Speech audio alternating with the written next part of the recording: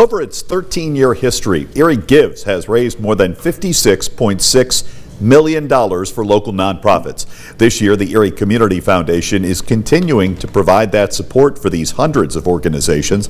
Jade Leah Burns joins us now in the studio as the foundation counts down to their big day. Jade? Sean, the goal is to inspire, engage, and empower donors and communities to create a united region.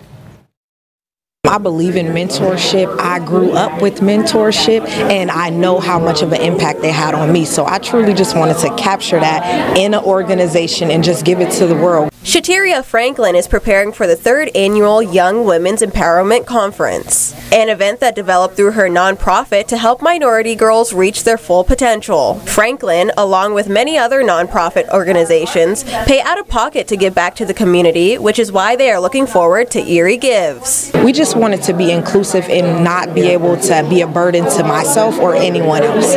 Erie Community Foundation is just 2 weeks away from their largest fundraising event of the year. Over 500 local nonprofits, 25 of which are new, will be participating in Erie Gives. Donors can give to the nonprofits of their choice on Tuesday, August 13th in an effort to give back to those organizations that improve and make the community more vibrant. They have to be a registered 501c3, a nonprofit organization, and be either a member of the nonprofit partnership or have a fund at the Erie Community Foundation. There are 3 different ways to give: online for the full 24 hours, by phone from 8 a.m. to 8 p.m., and in person by check. The foundation also works with corporate partners such as Erie Insurance for Erie Gives Bonus Bucks pro-rated match pool. To be able to encourage our entire community to do the same and give where we live on Erie Gives Day is why we come back every year.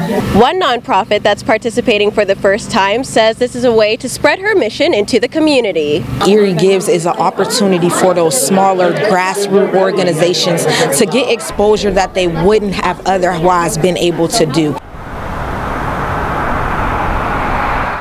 Also new this year, the Community Foundation has rebranded, creating a new multicolored logo representing their partners.